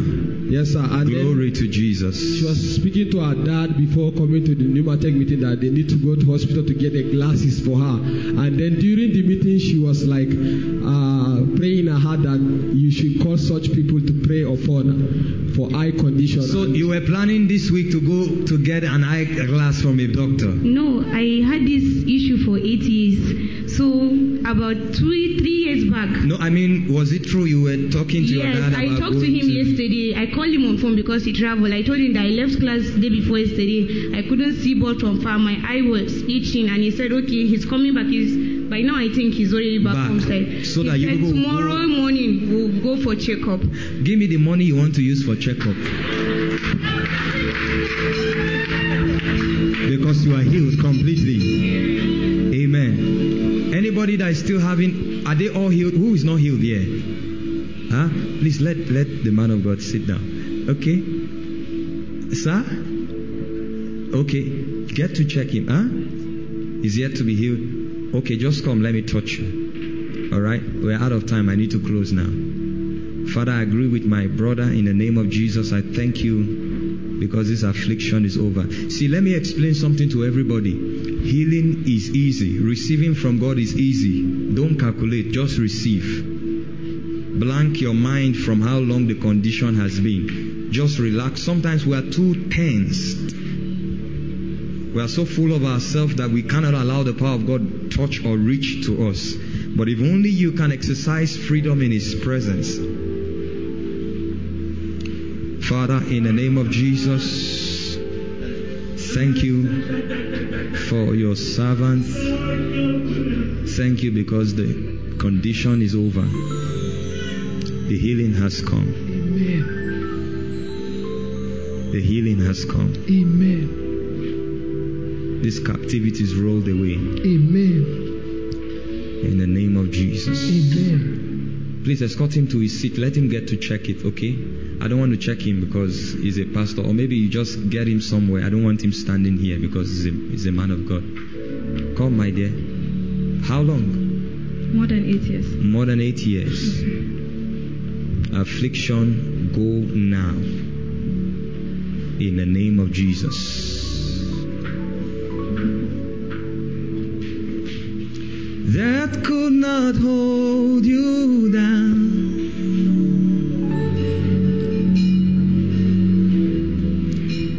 You are the risen King. Who checked her before now? What was the condition? What was your condition? Crossed eye and short-sightedness. Crossed eye. Yes, sir. What's crossed eye? Who's a doctor here? Please help us. Sorry, my dear. Don't worry. It's over. Who's a doctor? Help us. What's crossed eye? I don't know what crossed eye is. Or a medical practitioner or whatever.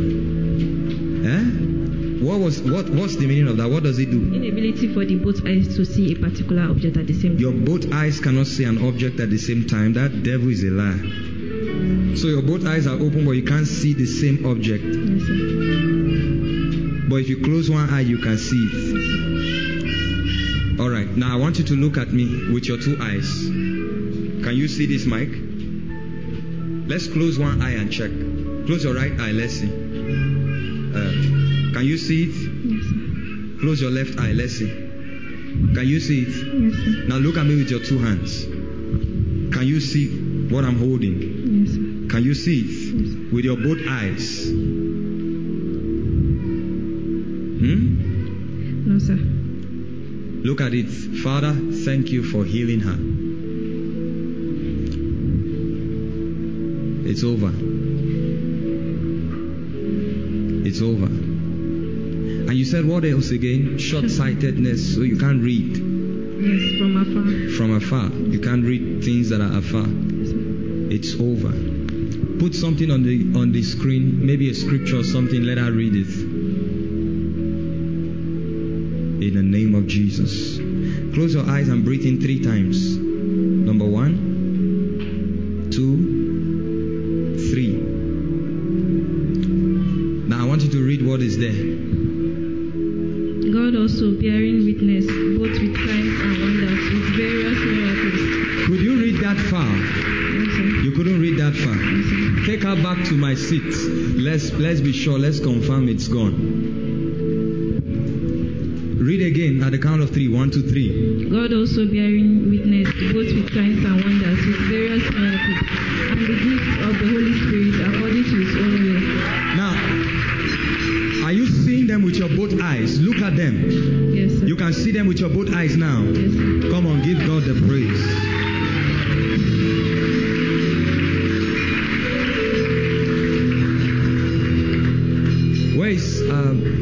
Where's Sapi? Okay. Let's get to check him and know if he's healed. Please lift your hands. Father, thank you tonight. That fair lady, yes, could you come? Can I pray for you? She said yes.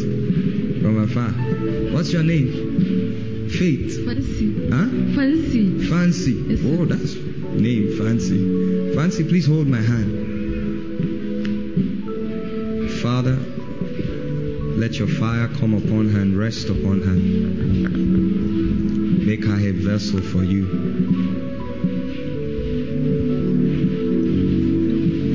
In the name of Jesus.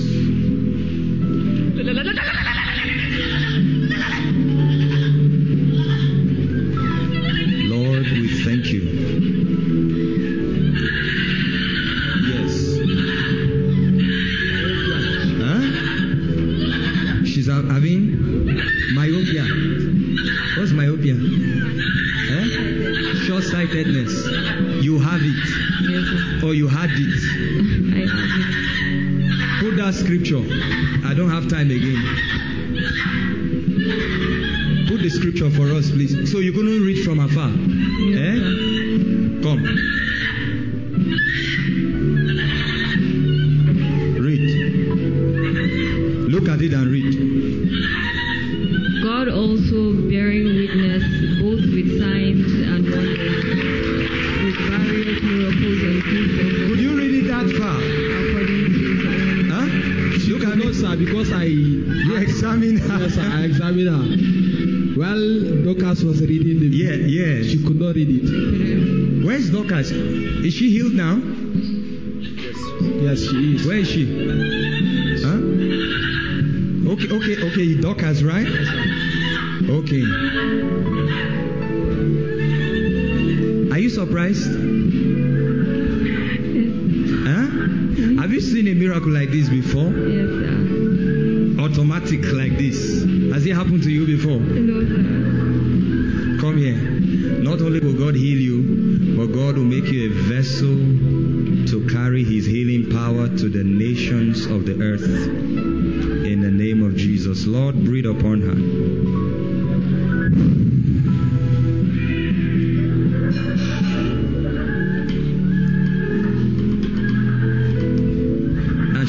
She's under she's been intoxicated. She's been overwhelmed right now, okay? Bring it down, please. Just one. I know the anointing, all right? When we do these things, it's not for show. I know this thing. Like something just came on her now. I felt it very strong. All right? Father, thank you.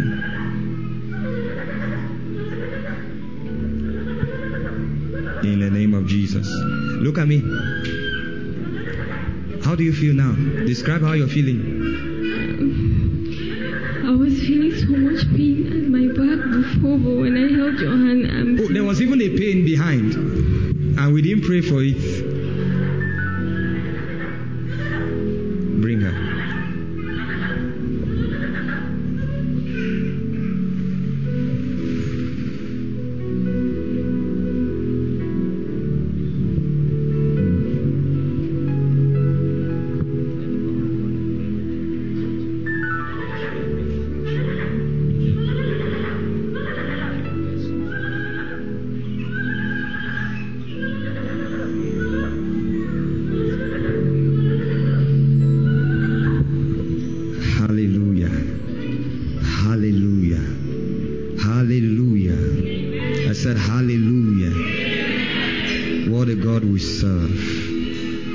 Standing, everybody, we have to close now. Right now we can continue this service. Honestly, it's like I just felt an extra anointing just come on me, but we have to close. We'll continue next week. After next Sunday, the Sunday after next Sunday, which is 20th, there's going to be an anointing to handle deliverance cases. So I'm announcing it before now. On the 20th, bring anybody that has any deliverance case. If they are mad, carry them with their chain and bring them. What did I say? If they are mad, take them from the hospital and bring them. Did you hear what I said?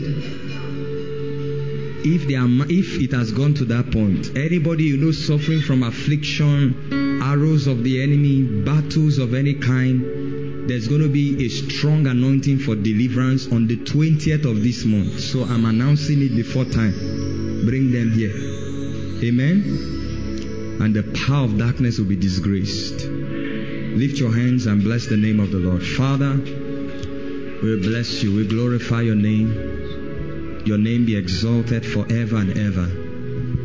In Jesus' precious name. Amen. Very quickly before we close, all standing, eyes closed, eyes open anyway, but just all standing. If you are here and you need to make a decision for Jesus, you've heard the word, you've seen the miracles, please no movement anywhere. This is a special moment of this service. You've heard the word, you've been through the service, but you know that your ways are not right with God. Or perhaps you are not even born again, you need to make a decision for Jesus. Or you used to be a believer, but a lot of things may have happened and you don't know where you are with God. You want to rededicate your life to Him again. You want to surrender to Him. One of the things that you must come against is shame. In an open meeting like this with so many people, you need to overcome shame. It's not about who is around me. I'm going to make an altar call right now for those who want to receive Jesus into their life afresh, or those who want to rededicate their life to God afresh. I want ushers to stand at the aisles as they come out, escort them out, okay? That's our way of encouraging them. Let there be ushers or people standing in the aisle as they come out, escort them to the front. But I'm going to give 10 seconds. If you are here, you say, man of God, I know truly I'm not born again. I just go to church, but I don't have a relationship with Jesus.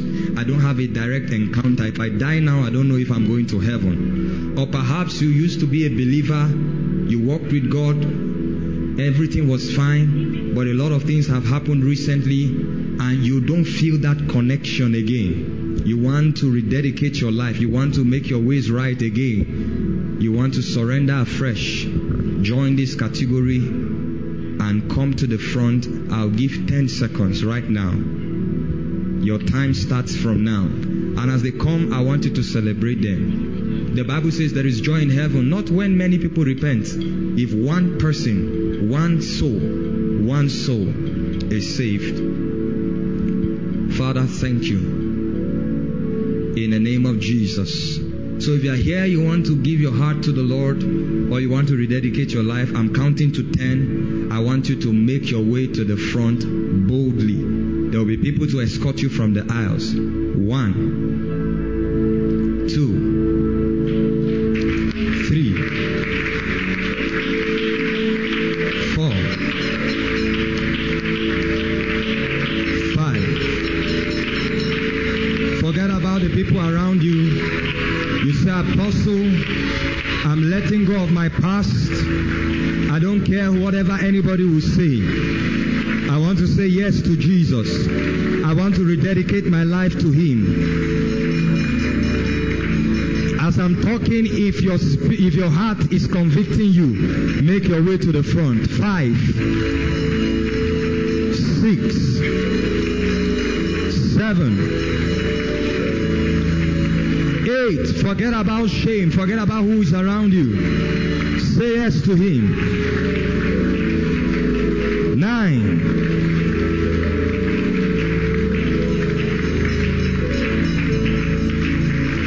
If you are thinking about it, join her.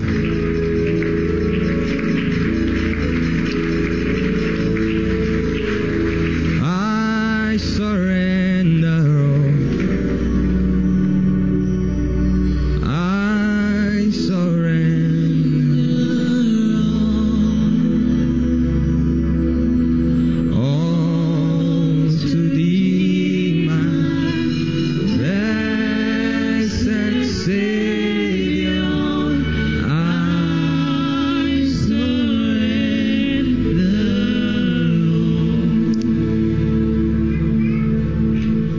all. I want to stretch our hands towards her and pray for her. And those that are following online that are making the decision for Jesus, I want you to repeat the prayer after me. My dear, please come. I want you to put your right hand on your chest, okay? Close your eyes and repeat after me. Your life is about to change now. Say, Lord Jesus, today I come to you. I repent of my sins. I believe that you died and rose again so that I will be saved. I receive eternal life. Thank you for saving me. In Jesus' name. Father, I ask that you place your seal, the seal of your Spirit upon her. I thank you because she's saved, she's born again. I thank you because her past is rolled away, her sins are forgiven. Holy Spirit, I pray that you will come upon her mightily. Use her for your glory.